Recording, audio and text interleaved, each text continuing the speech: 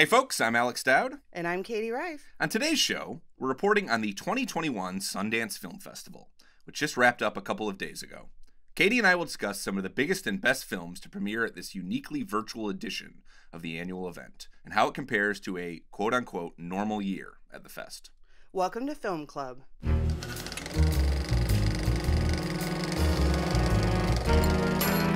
So welcome, folks, to another episode of Film Club. We are talking today, as we mentioned up top, about the Sundance Film Festival, which happens every January. Katie, how you doing? I'm doing pretty all right. How are you doing, Dowd? Oh, I'm good. Snowed in. That's right. Yep. So normally, we don't normally discuss film festivals too much on this show, or we didn't in the past because it was kind of difficult to make that happen. I feel like before the year of the pandemic, this show was almost purely a video show, and it would require sort of bringing a whole video crew along to the festivals because we'd actually be there in person, and I feel like we played with that once. We did that one year when it was me and Ignati, and but for the most part, because this is now a podcast, we can now report from the fest, and we can do and because of the pandemic, we're sort of covering these film festivals from our homes. Yeah. I mean, that's another big thing is, I mean, we could do this in person at a film festival, right? Like, oh yeah, for sure. Podcast equipment isn't too. That's true. You have to like throw a blanket over over the table at an Airbnb or something. Yeah, right. Yeah, sit in the bathtub. Yeah, sit in the bathtub of a hotel, exactly. A hotel room. But yeah, like you said, it's a virtual edition. So I think this is probably, in terms of like logistics, this is about as easy as doing a podcast about a film festival gets, right? Yeah, and honestly, it's also about as easy in some respects as a film festival gets. You know, I mean, you and I have both attended our fair share of film festivals, and there's a lot of runaround with them. You know, right. I mean, you sort of spend a lot of your time racing from one screening to the next and trying to fit in, you try to fit in time to eat when you can, you sort of wolf down a slice of pizza, in the 22-minute pocket you have between two movies sometimes. Hope they have snacks at the after party. Yeah, exactly. You try to find, it's basically, it's almost a game of Tetris with your schedule when you do a film festival. And yeah. And sometimes at a festival, like when they have the critics screenings before, the day properly starts, like sometimes those start at like 8 a.m. And then if you do, if you really want to go hardcore, you can see like 6 or 7 movies in a day if you start with the 8 a.m. and go until the midnight slot. But like, that's a lot. Yeah, I never recommend that. I mean, when people ask me like when there's curiosity about a film festival, like what is the most number of movies you've seen in a day?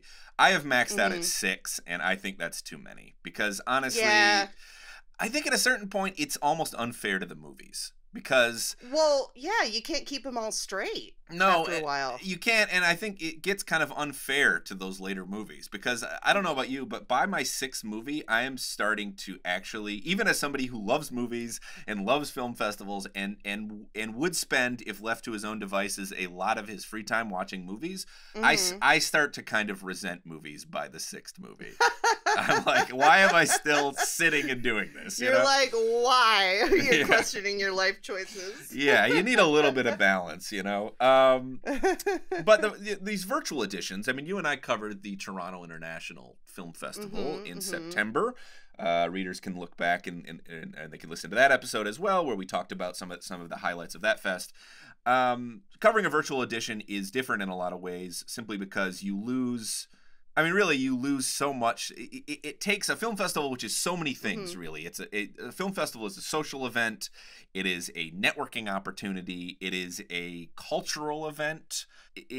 For me, it's always felt a little bit like camp. And that's especially true at Sundance because I've been going to this fest for almost a decade now, and I have been sort of bunking with the same people for many, many years with a group of Chicago critics.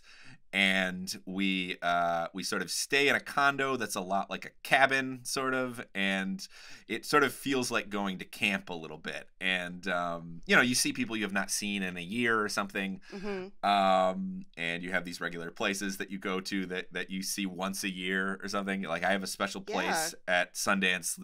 There's this bagel shop that I really like to write at in Sundance that I found myself missing this year. Yeah, it's so funny when people talk about Sundance specifically. They're always like, "I miss the Chase Bank," and you're like, "I guess." Yeah, I know. By the way, like Park City, I mean, I really enjoy going to Sundance every year, but Park City is not a foodie town, and you are very lucky if you get a very good meal when you were in Park City. I mean, Oh my God, yeah. I feel like I'm probably going to offend somebody who's from there, who's like, "Oh, you just haven't found the hidden gems of the town," but they don't want you to know, man. I can only imagine what it's like living in Park City. Like the only thing that's even close to it that I can imagine is my college town was sort of a destination for Halloween parties, and like thousands of people would descend on the town for a Halloween party. And it was you know, you're in college, so of course you're like, this is awesome. But I can only imagine now that I would hate every single person that came in from out of town. So, like, I can only imagine what it's like to live in a town like Park City, because it's got to be very sleepy the rest of the time. Yeah, I mean, the impression I get is that it's basically like kind of a sleepy mountain town that for 2 weeks out of the year turns into an insane tourist destination.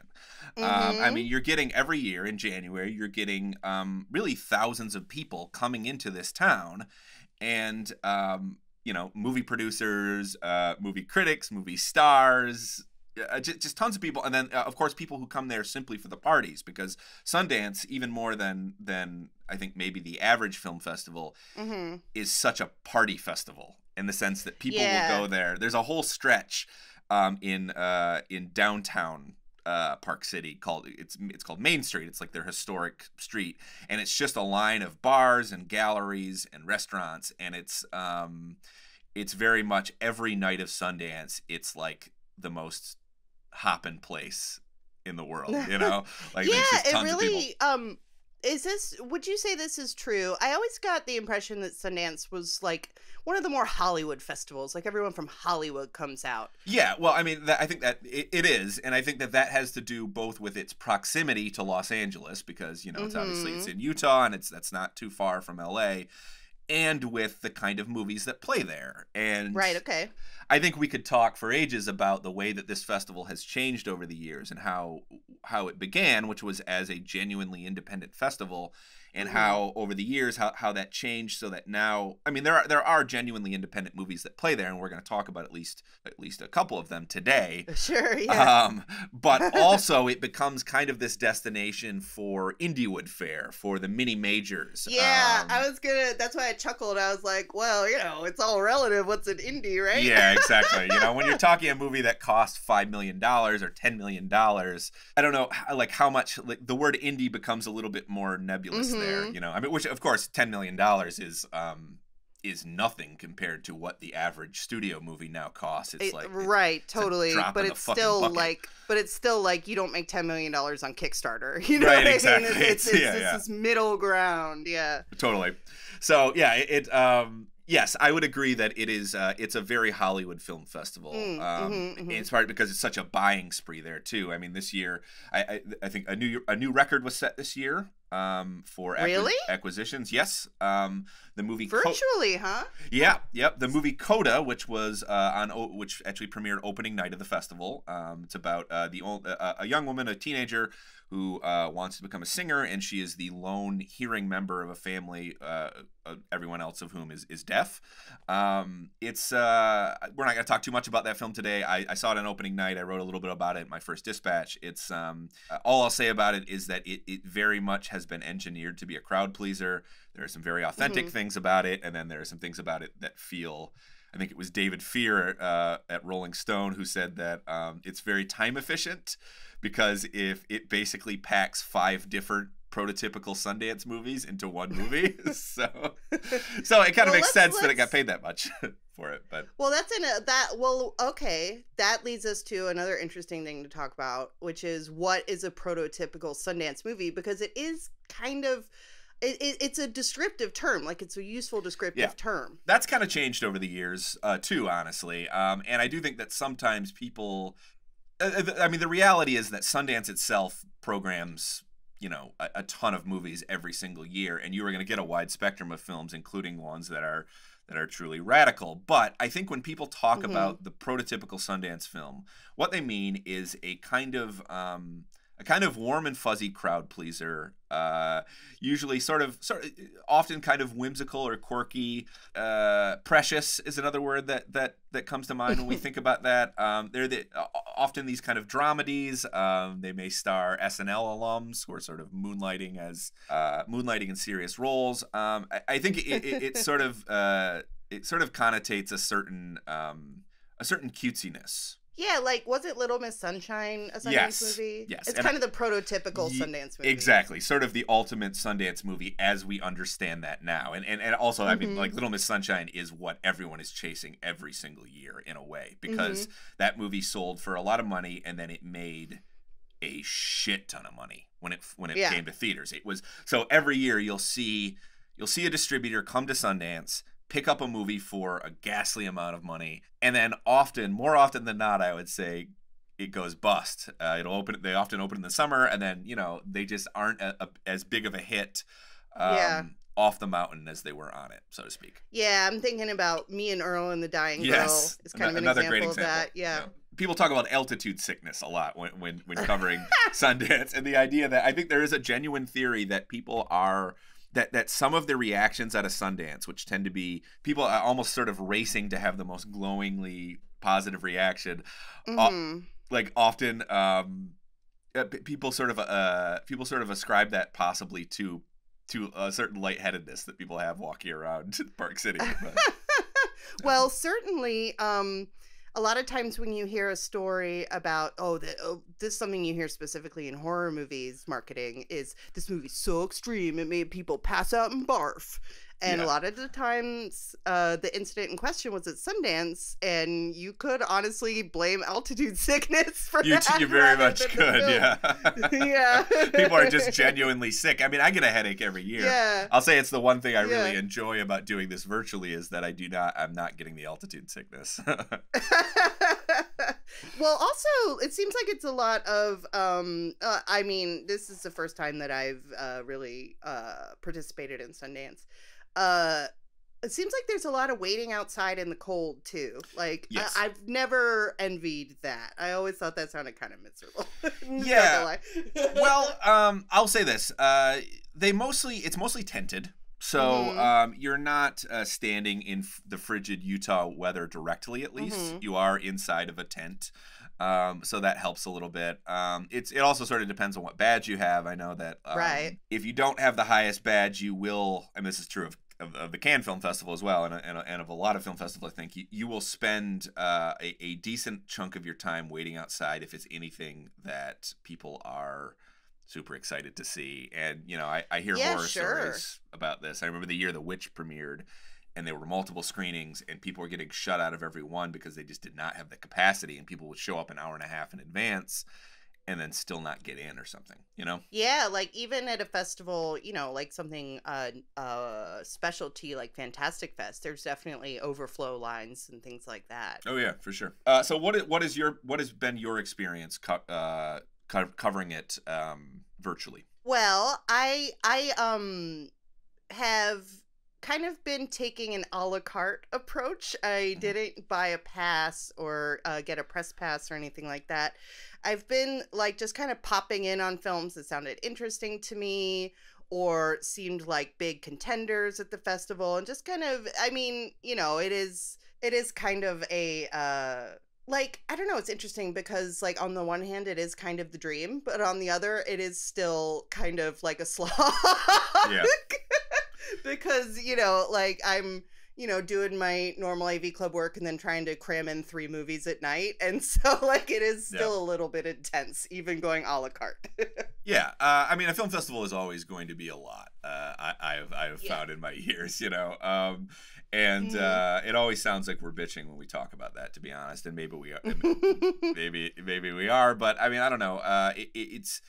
I've heard somebody once said, I'm paraphrasing somebody, I can't even remember who, but they said that one of the dirty secrets is that film festivals actually sometimes are not the best way to watch a movie, even though that's kind of all you're doing at them, Well, we talk about festival brain all the time. What happens is you see a movie at a festival and then it comes out a year later and you end up watching it again a year later and go like, either most of the time I find I like it a little bit less the second time around.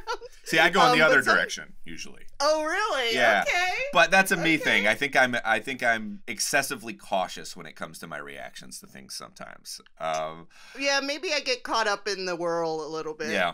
Yeah, but it's not like dramatic. I don't go from like an A to a C. Right, but, like I'll give something a B plus at a festival, and then it'll end up being a B, or a B will turn into a C plus. Like, it's just a little bit of downgrade with the benefit of hindsight, I guess. Yeah, well, and the reality is that when you're watching that many movies in that close a period of time, your critical faculties, I think, are at least a little compromised. And I always tell people that you should take festival reactions in general with some kind of grain of salt, because everybody who's doing these, who's writing these, they are generally watching several movies a day, and they are often racing out an opinion on the film too. I mean, general criticism is often on a deadline, so we will sometimes see a movie and have until the next day to write about it. But usually there's a slightly larger window than that, which means that you can get a couple days, sometimes several days, to think about something before you're expressing your thoughts on it. Yeah, this is a little bit of a tangent, but my preference is to watch something, go to sleep, and then wake up and write the review in the morning. Like, I find if you go more than like a few days after watching something, then it's not quite as vivid in your mind. Well, especially at a festival. Yeah. But I do like to sleep on things. Oh, for sure. And it's nice when you can do that, for sure. I mean, it's the best. Yeah. I mean, this year has been, it's so interesting to do it virtually, because in some respects you are a little bit more master of your own schedule. You're less beholden to that particular, like, it's not a 9 a.m. screening. I mean, it does depend on your badge as well. I know some folks are basically like, your screening starts at 6 p.m. and you have a 4-hour window in there to watch it. Other people have badges where you can just kind of watch things when you want to, because they're available virtually. But either way, I think there is a degree of freedom, at least to decide when you watch something, that you don't necessarily have when you're on the ground, when it's just like there are these set times, Do you think that has changed the sort of like critical bubble, where like normally everyone would be walking out of a screening on their phone typing up their reaction, but if people are staggering watching things, and like you're not really getting the same kind of wave of all the reactions at once, are you? Well, the thing is that I think that a lot of people are aware that I think that a lot of people are timing the way that they're watching these things so that their first reaction happens pretty much at the exact stop of the exact moment where they can release a reaction, if you know what I mean. Okay. Like if something becomes available at 8 p.m., they basically are watching it directly at 8 p.m. so that they can be one of the first people having a reaction to it. Okay. Okay. That's the festival ecosystem. You want to be first, I guess. I have not been first on a lot of things this year. Yeah, but you're really good at those putting out your tweets with your reactions to things. Yeah. Like, you're really good about that. Which is, a little nerve-wracking in of itself. And I think there's a margin of error for doing that, where you're just kind of trying to instantly. I just try to tell people that, like, these are fundamentally first impressions. Yeah. And I think that's true of a tweet, but it's also true of whatever we write from a festival, because you're seeing so much in such a short period of time, and you don't have a lot of time to let it marinate. I have to imagine it actually is a little bit of a nightmare for the filmmakers sometimes, because like they worked for a year, 2 years, maybe longer on this film, and suddenly it's being decided in the court of critical opinion in a matter of like a few tweets or a few seconds. You know? Yeah. Yeah, like I mean, literally seconds. yeah. Yeah. I mean, you'll see it at like a IRL festival where the minute that the lights go up, just everyone's screens turn on and people are sort of not like knocking out these these instant reactions all to the phones films come out. Yeah, Yep. everybody pulls out their phone. Yep. So I don't know. I'm a part of that system, but I sometimes question whether it's the best way to do this. Well, sure. You know? Sure. I mean, you know, like can't fight City Hall, I guess, right? Yeah.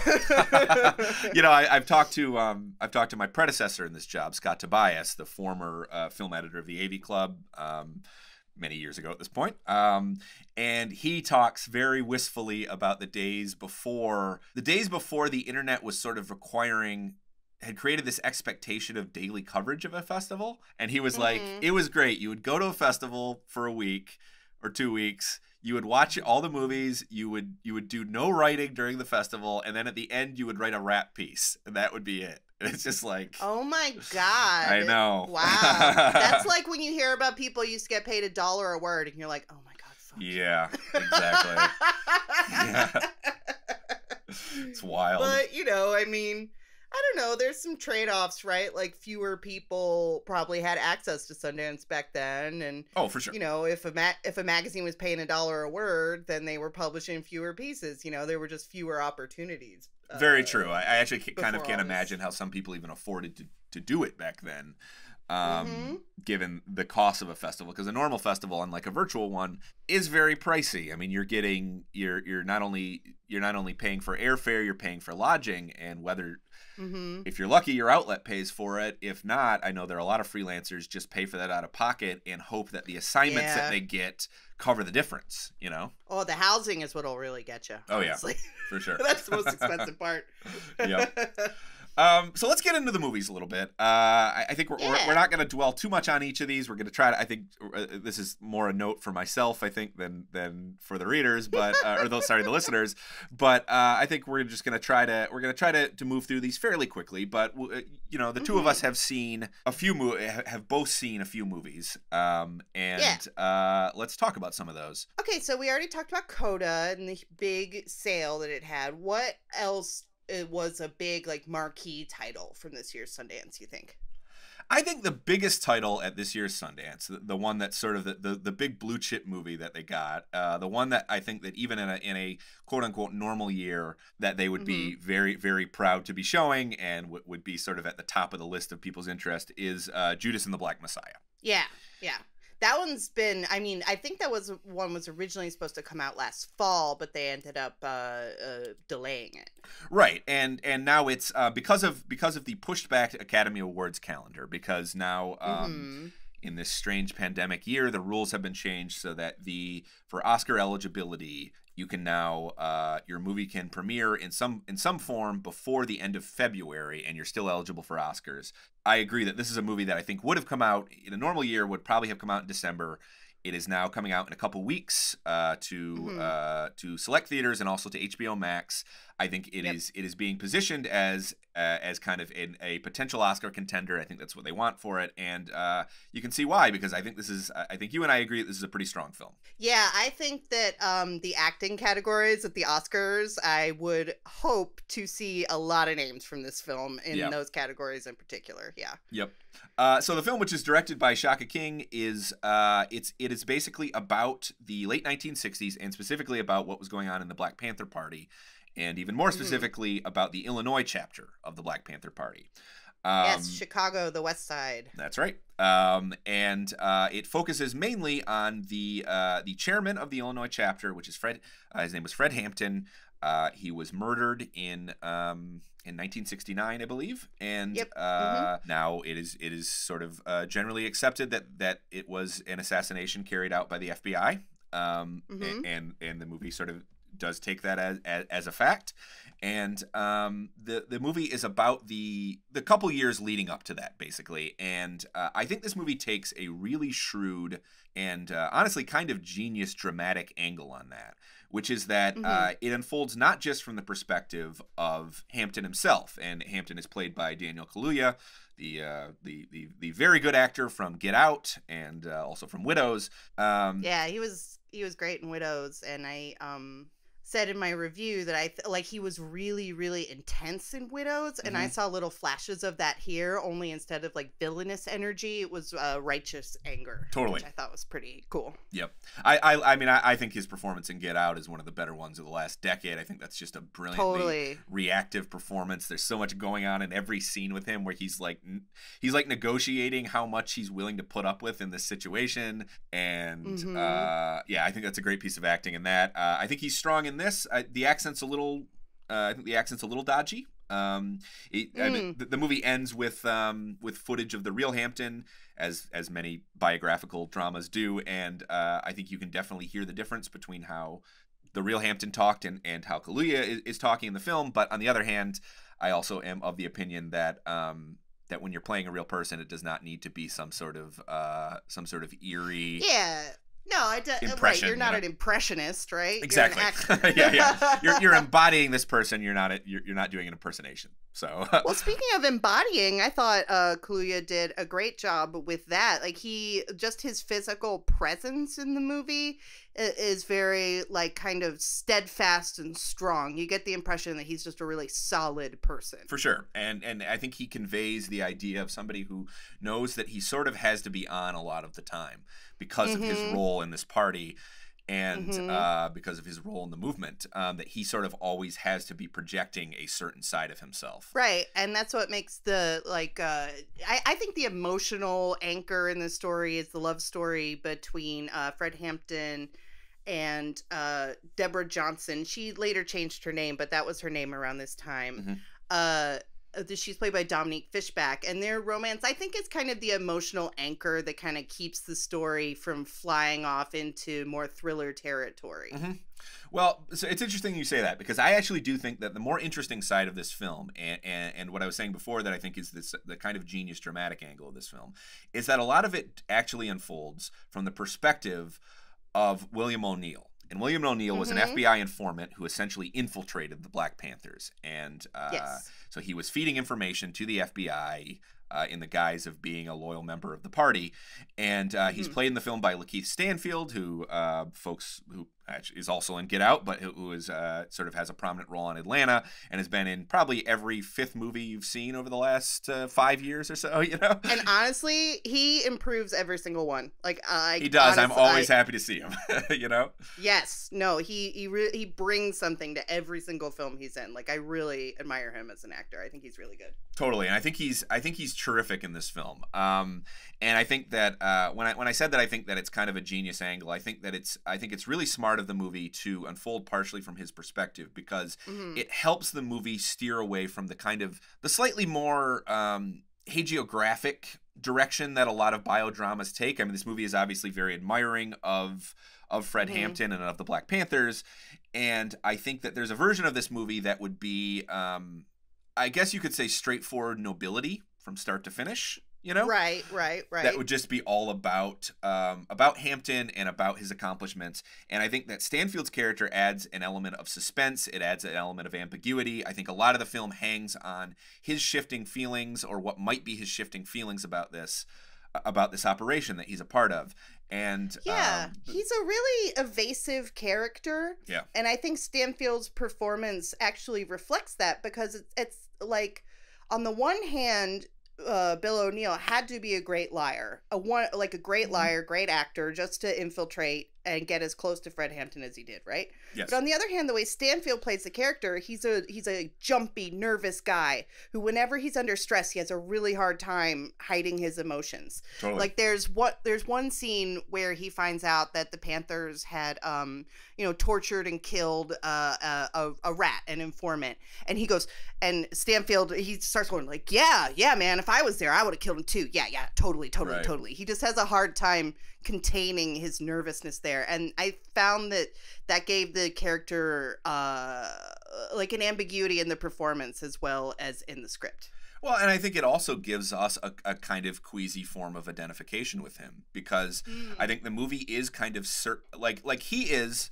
I mean, the movie makes no bones about the fact that this guy is, for lack of a better word, a rat. You know, I mean, he's somebody who got coerced into basically selling out the Black Panthers to the FBI. So the movie, it does not sentimentalize him, but I think at the same time it does provoke empathy for him in the sense that he is somebody who is trapped in this system the way that so many others are. Yeah. And beyond that, there is a general, I think there is something immediately sympathetic about watching somebody, maybe somebody in undercover work especially, or at least in the form of a movie, somebody who is constantly in danger of being uncovered and who is always trying to avoid that fate. Yeah, and there's even a dream sequence in the movie where we really get the impression of the inner panic that's inside of O'Neill all the time. For sure.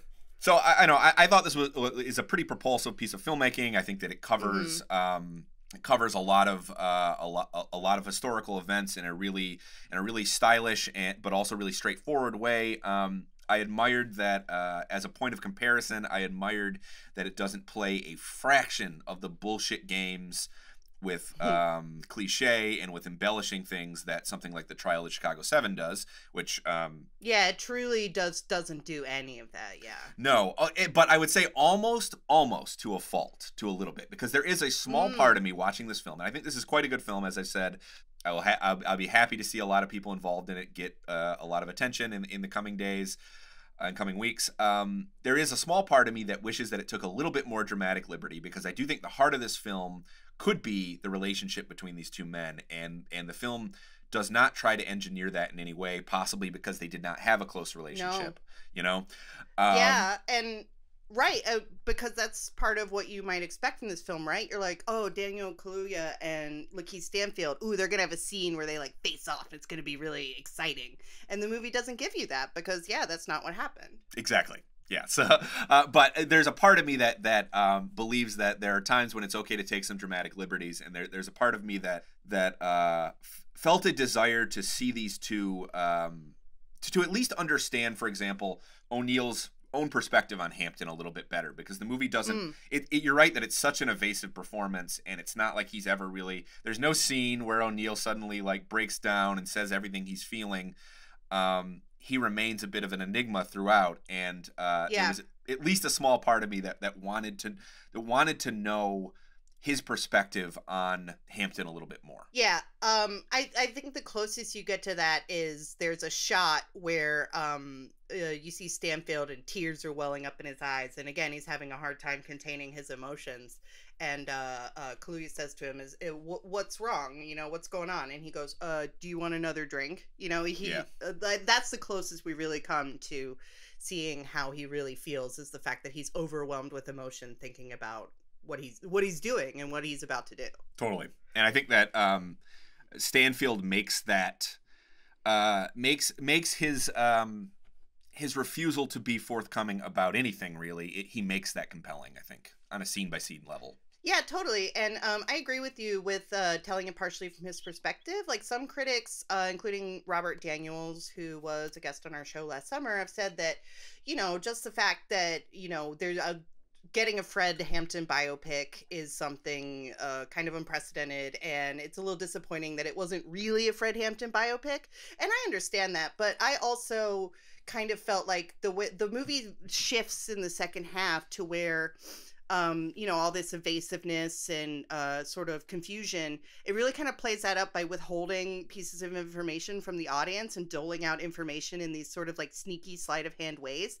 And I really admired that as a storytelling technique. Totally. So another movie that I watched on your recommendation, where I feel like there was a lot that was kind of being unsaid and a lot of kind of subtext in the movie, and that was John in the Hole, which is a very straightforward story, but thematically it had a lot going on. Yeah, I agree. I actually think that this thing's strength is largely thematic in a lot of ways. I think this is saying some kind of strong things. Yeah. I thought it was really frustrating as a story, but really fascinating as I guess as a thematic statement. Yeah, totally. Although I will say that I am somebody who I don't know if I'm just a glutton for punishment, but I sometimes sort of love stories that are deliberately evasive and do not deliver in a way that you think they're going to, you know? So I appreciated this on that level. I think that's a critic thing, because you is. see so many movies, and when one subverts your expectations, you're like, oh, wow. I know. Well, our former colleague, Caitlin Penziemug, who formerly she was a book editor for a little while. She was also a copy editor and was eventually an assistant editor at the publication. Katie once said to me that she felt like that Ignati and I, she was talking about Ignati and I, and she was like, I feel like the two of you watch so many movies that you just will praise anything that's different. You're like, anything that plays differently. And, I think that's true. Yeah, I mean, when you watch as much as we watch, movies get predictable, and when something scrambles, I don't think it's a bad thing. I truly don't think it's a bad thing. Totally. In any case, so this one has a weird, straightforward but very weird premise, right? Yeah, I almost want to tiptoe around it, even though the Sundance catalog just outright states what it is. And if you go to IMDb, if you want to know what this movie is about, what it's really about, you can go to IMDb and it'll say it right there. I will provide a vaguer version of it, because I actually do think this is a film that benefits from going in cold. It is about a 13-year-old boy who is living in a sort of nondescript, sort of rural town with his folks. And they live on the outskirts of the woods, and he's slightly, I would say he's sort of unknowable in the way that maybe a lot of kids his age are unknowable. He just sort of interesting. You know, he seems a little blank, and something happens early into the film where this kid, I guess the way I described it in my review was, the kid finds a way to engineer some alone time and some distance between himself and his family, played by Michael C. Hall, Jennifer Ahle, and Tessa Farmiga. They play his mother, father, and sister, and he finds a way to basically engineer a Home Alone scenario, which I realize everyone is just comparing it to Home Alone, but it's impossible not to. So a lot of the movie is this kid alone in his house, and it becomes this kind of mystery of motivation about what's going on in this kid's head, why he's doing what he's doing. What did you think of it? That's exactly what I found frustrating and interesting about it, was that, like, you know, when you want to talk about storytelling and character, having a character like this kid who does just seem to be a total blank is really frustrating.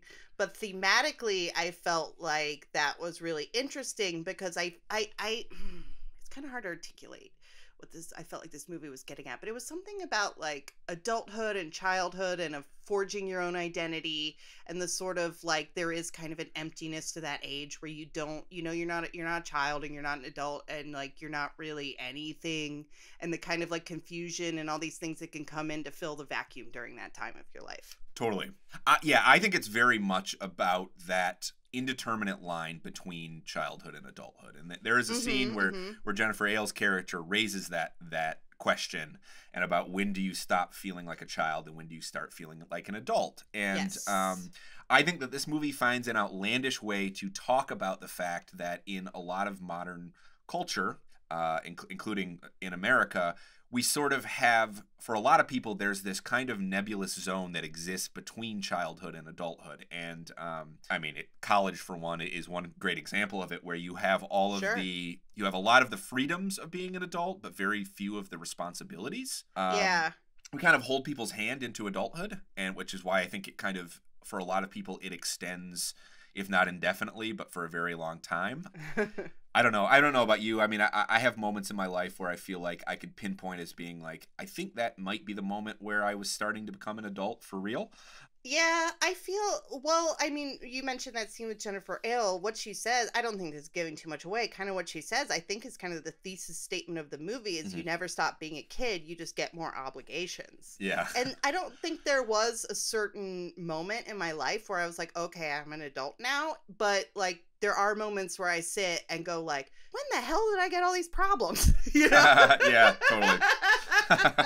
So yeah, I think that like the fear and dread of that kind of is what this movie is about. I think so. There's a metatextual element that I won't get into too much, but very sparsely deployed in the film, that I think is entirely there for contrast to talk about the difference between somebody being sort of gently led into adulthood and somebody being pushed into adulthood and what that looks like. I don't know. I found this thing fascinating, and I think it's super interesting that the movie is in some respects a psychological enigma, but I think thematically in terms of what it's about, I think it's actually kind of clear, and that tension to me is really interesting. And I don't know. I found it funny and suspenseful too, in its very detached way, because this is very much, people have compared it to Michael Haneke. It's very much a film that takes a kind of chill, sort of puts a chilly distance between itself and the characters, but I thought it worked in this case. Yeah, I like I said, I felt it. I thought about it a lot. I found it very thought provoking, but yeah, as a film, it was kind of frustrating, just because, you know, you're kind of like, is this a portrait of a baby sociopath? But it's not quite that. You know what I mean? It's not quite. Yeah. It's not that easy to put into a box. Well, the film does not have the kind of how do I put this?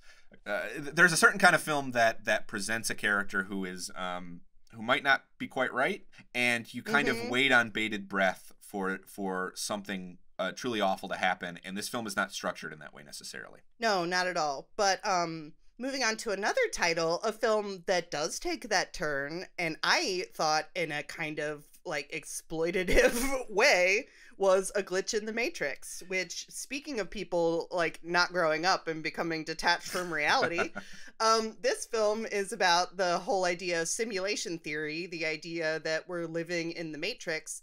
And this film opened with a really interesting concept and quote that I thought was really cool, which was that human beings' understanding of consciousness is tied to whatever the most advanced technology at that time is. I loved that. I thought that was super interesting, how it went from us thinking about, you know, I'm not going to try to quote it. I remember the person who talks about it presents a series of technologies that help that seem to inform the way that people thought about the way that our bodies and our brains work.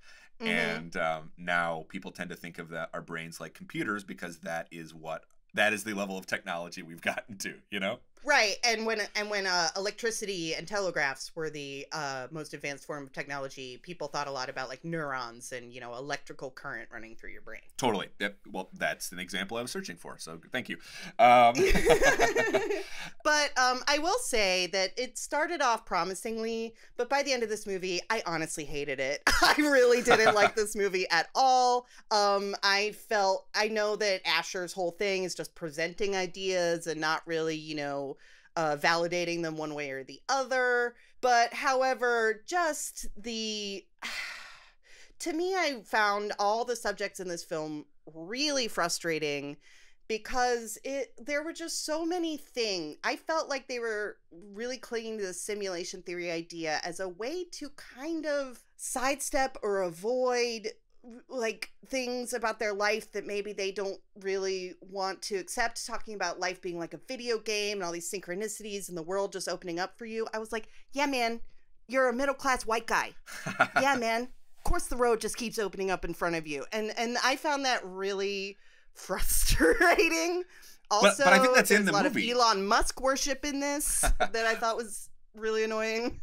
Well, I would say number one that I'm not sure he's worshiping Elon, but I think some of the subjects are certainly. Well, no, he's not, but the subjects are for sure. The other thing is that I think that the movie in its most interesting moments actually allows it sort of reminds me of the Errol Morris effect, where people talk about Errol Morris when he interviews somebody who's somebody like Steve Bannon or like Robert McNamara. He sort of gives them the rope to hang themselves, so to speak. Although I don't think that's always successful in his films, honestly. And this, I don't think this one succeeded there. I think there are tons of little moments in this where Asher doesn't feel the need necessarily to underscore them. He just lets these people talk and reveal. There's this very revealing moment, for example, where one of them talks about how, well, it makes total sense that that we're living in a simulation because I have so much of a hard time connecting to people, you know?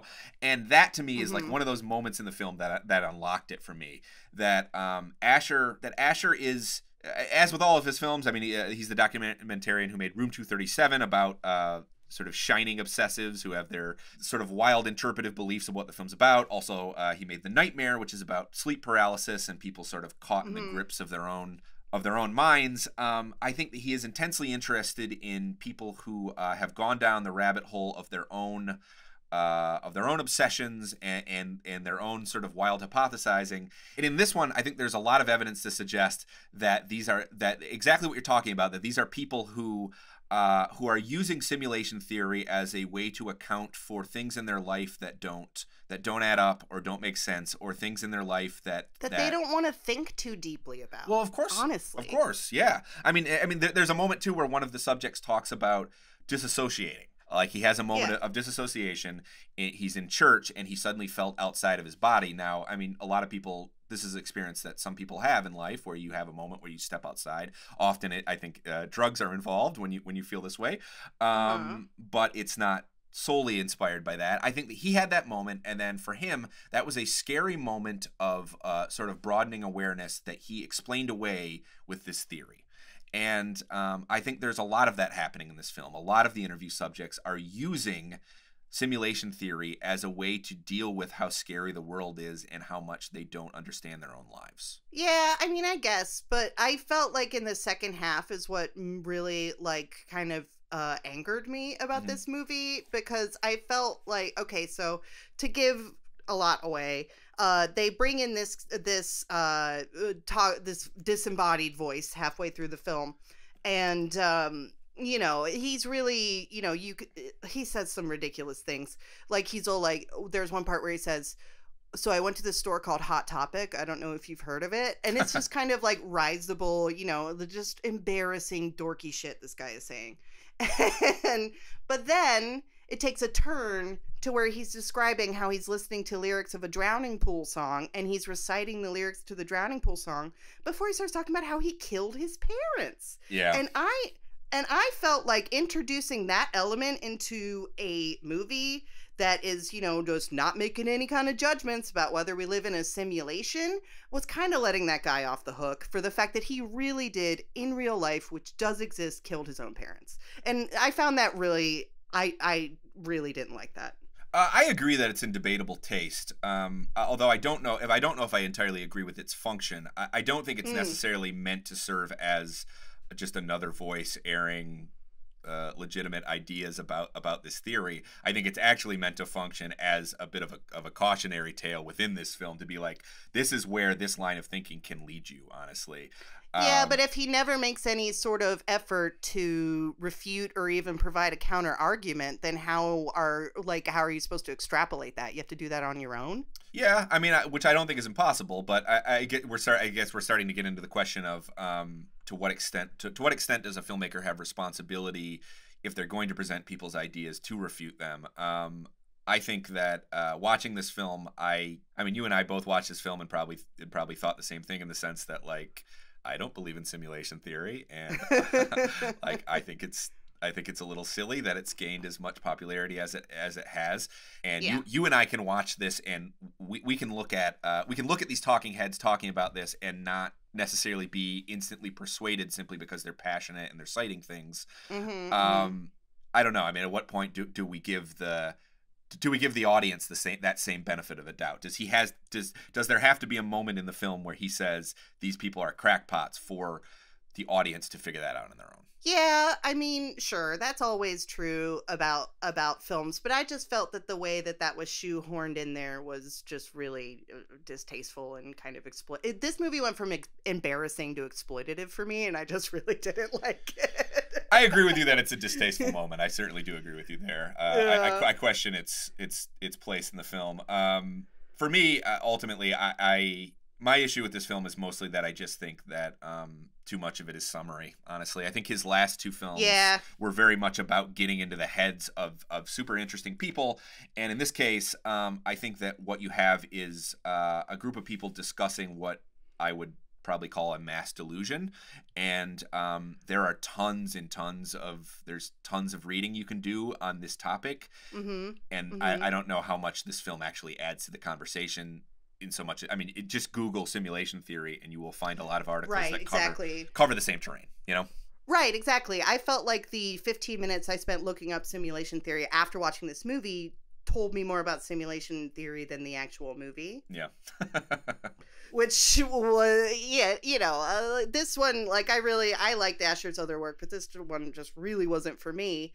But one that I know we both liked that also kind of deals with dissociation and online communities and what I would call parasocial relationships is one that was in the next section called We're All Going to the World's Fair. Now, I felt this one captured a lot of the stuff that they talked about in A Glitch in the Matrix.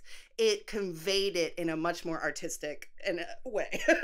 Yeah, I mean, the film isn't a documentary. It takes a narrative approach, although it takes a very oblique one in some respects. We sort of for a while, I would say it's actually unclear exactly what kind of movie we're necessarily watching. Totally. The film opens with this extended shot of this teenage girl, and she is setting up a webcam. And we sort of see her whole process of recording a message, recording a video to her followers. And we sort of, at one point, we see her abort the message, get up and walk around the room, turn off lights and walk back. And she's sort of been playing this online role-playing horror game called called the World's Fair Challenge. And the film is sort of just this portrait of her life, and it is a very narrow one in the sense that we do not get any sense of what her life is like beyond her relationship to the internet and this game, which I think is largely the point. I mean, this is somebody who is, it becomes very clear, is kind of isolated. I think the only sign we get that her parents are there is we get a off-screen voice at one point in the movie, sort of yelling for her to be quiet, and that is the only telling sign. her to stop making so much noise. Yeah, exactly.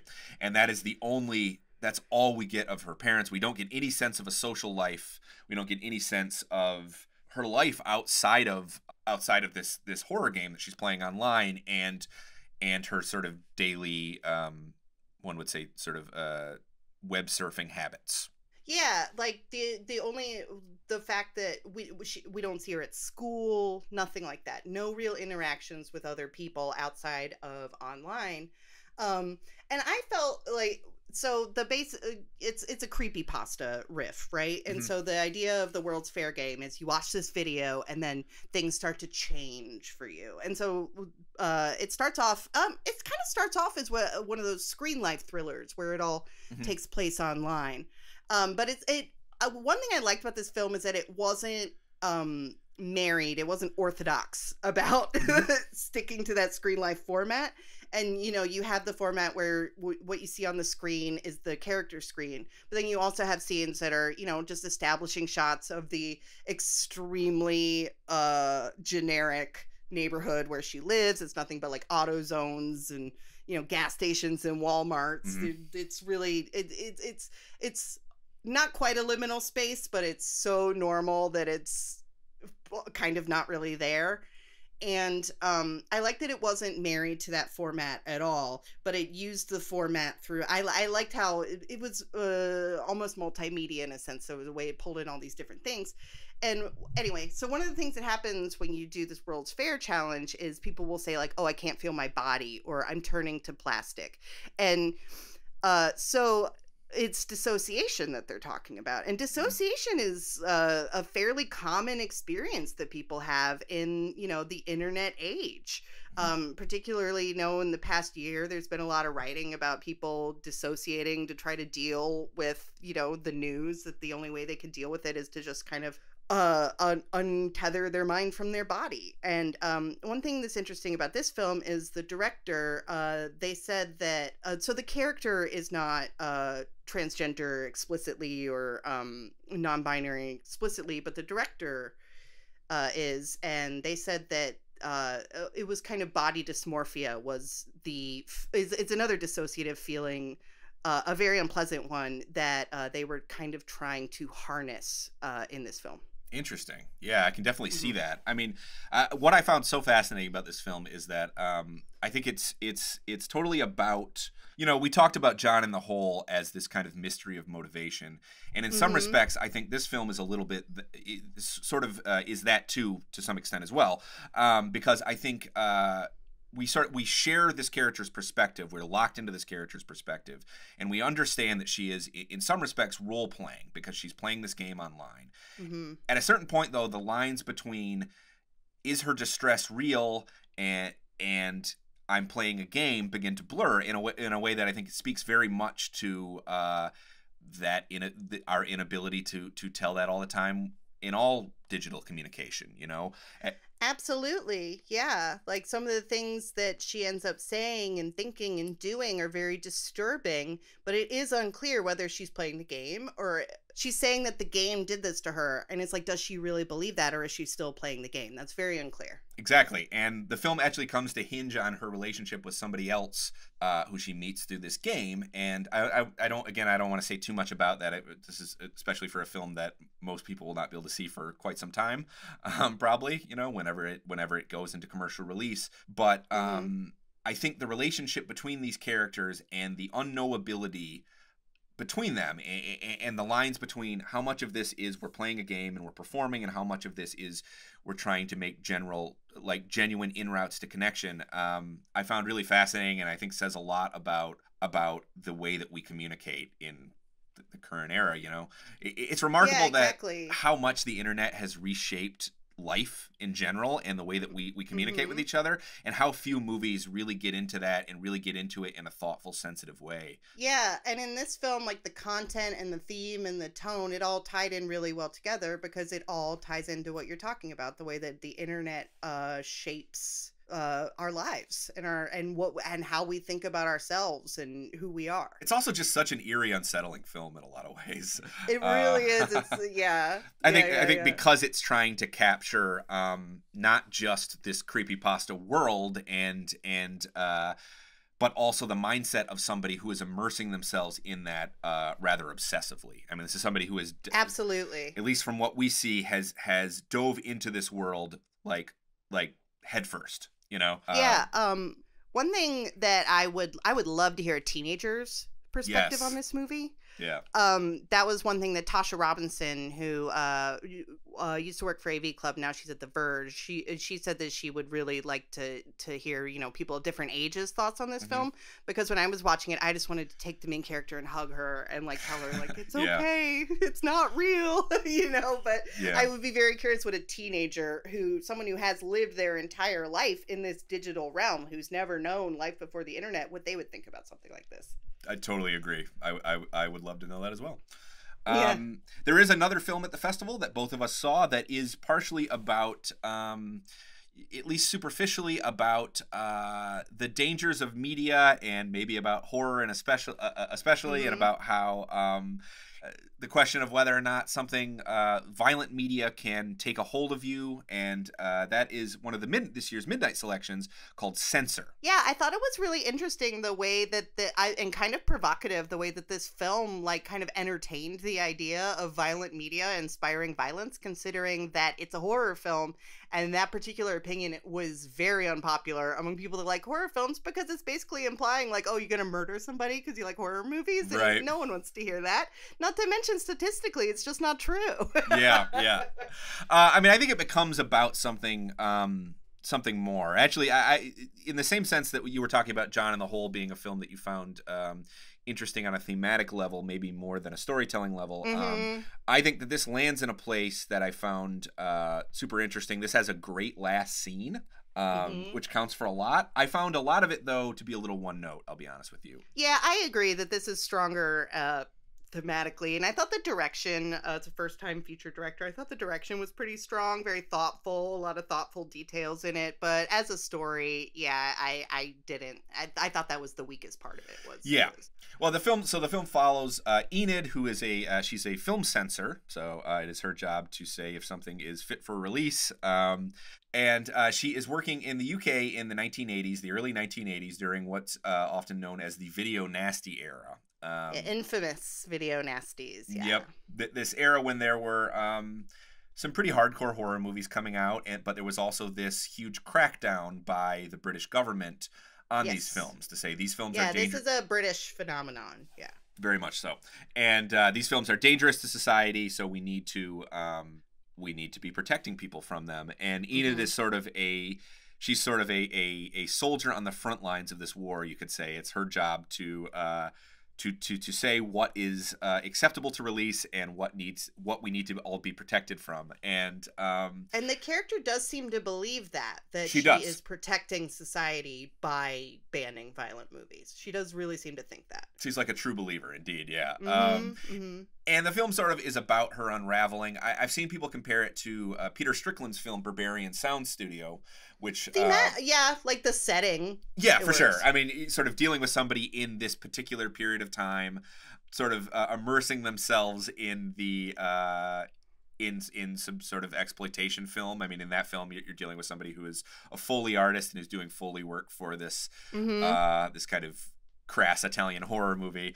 I wish that this film got into a little bit more of the nitty gritty of being a censor, because I think that's a super fascinating job and would love to know more about it. I mean, you have this sort of amazing milieu, and I wanted to learn a little bit more about it. It sort of turns instead into this kind of this mystery about the characters. The character has this trauma from her past, and some of the film starts to she watches a film that starts to kind of evoke some of that, and it becomes this mystery about what happened in her past. It seems to have been made as a message directly for her. At least that's how she interprets it. Right. And I have to confess, I found a lot of that less compelling than I did just kind of the general capturing of this particular time and place. And right. Yeah.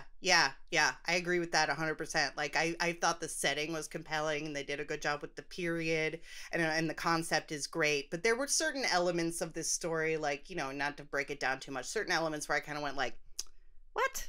Like when you were reading the screenplay, I just when films have problems and like major like flaws of logic on a screenplay level, I'm always kind of like, guys, it's free to fix that.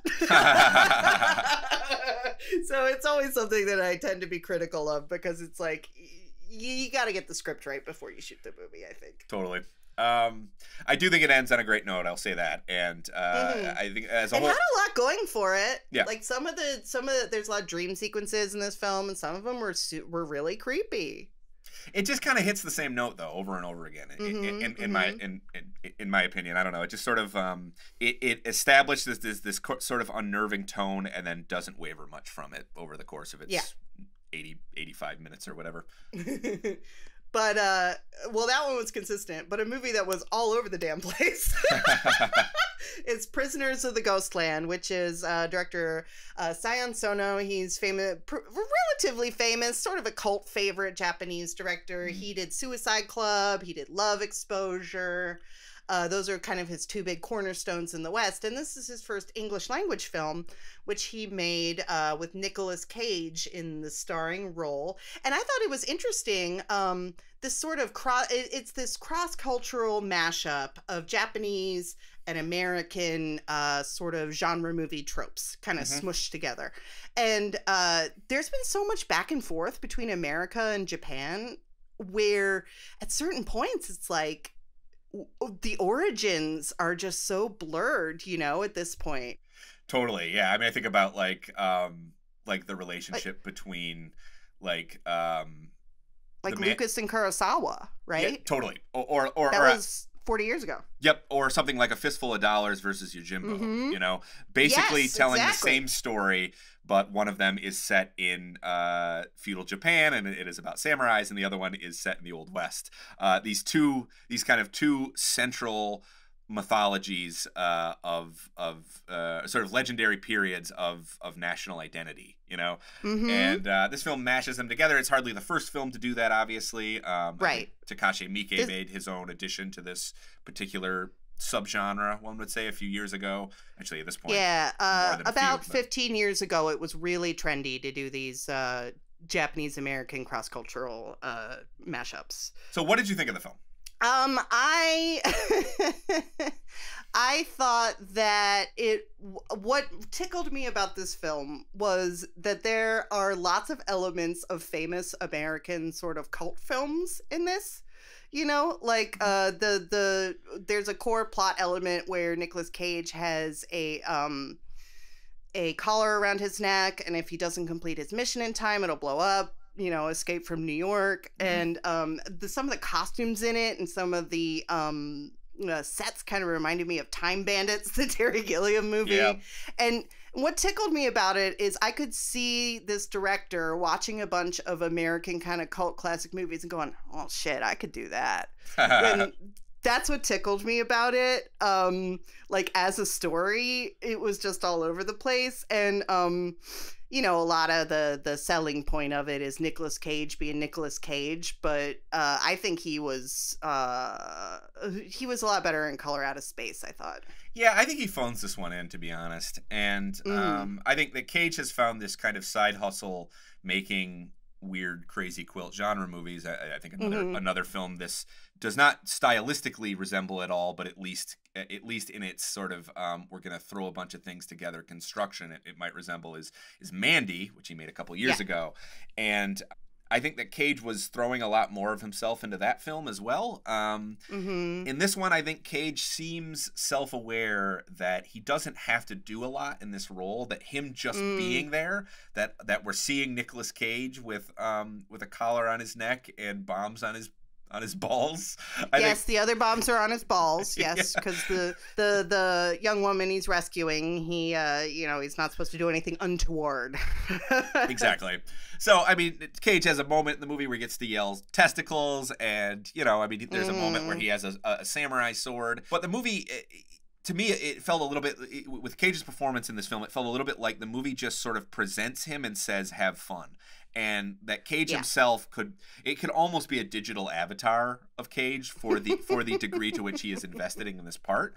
And I do think that's partially the material too. I don't think that there's room for much nuance in this film. I think this is this is definitely just to like throw a bunch of stuff into a bag and shake it up and then dump it back out kind of movie. It felt a little bit to me like B-movie porn, and I don't mean that it's particularly pornographic. I just mean that this movie exists, I think, to satisfy a particular audience. And people often talk about Quentin Tarantino as somebody who, if you were like confronted by Tarantino at a party, he would probably just corner you and tell you all about his obsessions, which is what his movies are kind of like sometimes. But the thing is that Tarantino subverts that sometimes, and Tarantino makes movies that have their own flavor and their own rhythm, and that often don't play the way that whatever he's influencing. At least his later films. I think his later films are their own thing, even though they might be built I think he puts more of himself into his more recent work. And it's funny you bring up Tarantino because he was in Sukiyaki Western Django, Takashi Miike's Western. Yep. Which I think is a better version of this, to be honest. And in part because I think that movie is doing more than just presenting these things. That's what I ultimately felt about Prisoners of the Ghostland. I felt very alienated about my reaction to it because there were so many people. I saw so many people online who just had a blast with this, and I kept feeling like I was getting sold the plastic imitation of a blast. I was like, oh, well, this thing has all these elements that are supposedly fun, but it hasn't necessarily strung them together in a way that's interesting or unique or even all that entertaining. It's just like, look, here's Bill Moseley. He's in those Rob Zombie movies y'all like, right? Here's Nick Cage with bombs on his balls, and it just leaves it at that. Totally, yeah. And I think there really, truly is an audience that films like this are kind of made for, and they do really eat them up. And you know what? God bless them. Like, I don't know. I thought this movie was kind of a lark. I don't think that it's, going to be a cornerstone of cinema at any point. But if you like just crazy shit for the sake of crazy shit, why not? Yeah. So yeah, that's all the movies that we collectively saw. But I mean, you've been watching quite a few more than I have. So what are some movies that I didn't get a chance to see that you really liked at Sundance? Okay. Well, so this isn't like, I don't think anybody's going to look back on this and think this was one of the great Sundances. For a lot of reasons. I think that the selections were limited by a number of factors. One of them being that some filmmakers just don't want to premiere their movie in a digital platform, and this is fundamentally and that's fine. Right, and this is fundamentally a less glamorous event than past Sundances. But there have been some good films, some of which we've talked about already, and just to point people in the direction of a couple other ones, I quite enjoyed Jared Carmichael's directorial debut. He's obviously the the former star of the Carmichael Show. He's a former sitcom star and stand-up comedian. He's made his directorial debut, and with a kind of a risky premise. He plays a man who has decided that he wants to. He's decided he's going to commit suicide, and in order to do that, he sort of enlists the help of a friend who has recently attempted suicide and failed. He breaks him out of his institution. They've been friends since childhood. His friend, played by Christopher Abbott, has been sort of grappling with suicidal ideation and depression. That's a real rising star, Christopher Abbott. He's been in a lot of stuff these past couple years. He has, and he's so terrific, and he's so funny in this. Yes, this is a comedy. IMDb says it's a drama, but I don't think it's a drama. It's definitely a comedy. It's about the two of them basically make the decision that they're going to kill each other, that they're going to. It's a suicide pact, essentially. But then they decide. I don't know why I laughed at that. Well, I mean, the movie. Sorry. Yeah, I mean, it's a dark premise, but I think the movie toes a really tricky line, which is that it's neither glib about this decision that they make. The movie takes their depression and their desire to die very seriously, but at the same time, it's not maudlin about it either. This is not a movie about like characters talking about learning to appreciate the value of life, or having big long conversations about where their life went wrong. It's kind of a fast-paced fuck around buddy comedy that that happens to be building potentially to the two of them killing themselves or each other anyway. Wow. Yeah, and I think it threads that needle pretty well. I don't think it's a perfect film. I think it actually could have stood to be a little bit longer. It's like Censor, I believe it's 84 minutes, and I think a solid 15 or 20 could have been tacked on that would have maybe helped us get to know these characters a little bit better. But it is, I'm impressed that it exists, one might say, and that it manages to score so many laughs without feeling disrespectful about this topic. Yeah, that's a fine line for sure. It really is. So the other film that I saw at the festival that I was really kind of taken with is it's this documentary called Flee. And it is about a young man from Afghanistan and his whole refugee experience getting to the United States. And, I think we've seen films about this subject matter before. This film takes a somewhat unique tack on that, in that almost the entire film is animated. Now, that was a choice made partially to assure the involvement of the film's whole subject and talking head, because he feels that it's important to maintain anonymity and to hide his identity. So instead of seeing his face, we're seeing an animated version. But at a certain point, you realize that the animation style becomes this really vivid way to bring his memories to life, because the film is mostly him talking about his experience in Afghanistan in the late 80s, and also him leaving the country and the sort of harrowing events that went on in his life. And at the start of the film, I sort of felt this, I felt distracted a little bit by his voiceover competing with the animation, which is often very striking. Okay. During the sort of more traumatic memories he's talking about, it's this really harsh charcoal animation style. So at first I was sort of like, am I going to be able to adjust to this? Because I feel like I'm constantly just watching the animation and being distracted from what he's saying. Okay. But I got into the rhythm of the film, and by the end of it, I felt so invested in this person's journey and this person's happiness and everything this man has gone through, that I almost felt a degree of grief about leaving the film. I don't know if you ever feel that way. Wow. Where at the end of a film, you feel it almost feels like a loss that you're not going to be sharing a character's or a real person's space anymore, you know? Yeah, and you can never have the experience of watching it for the first time again, that kind of feeling? I think that's definitely part of it too. I think it's largely just that I feel like this person's life is going to continue, and we as the audience are probably not going to be a part of it anymore. And that, I don't know, that made me a little sad. I feel that sometimes with fictional films too, where I'm like, I'm glad that a movie has an endpoint, and I think in general we don't need sequels, and I like at the end where we're just seeing a snapshot of this life. But there are times when I feel maybe something akin to grief about the fact that this character or this person is out of my life, basically. I love that. Yeah. That's really great. I feel like that is just what filmmakers should be aspiring to. Yeah. I love that. All right, that's all we've got for you on Film Club this week. We've got more coverage of the Sundance Film Festival on avclub.com.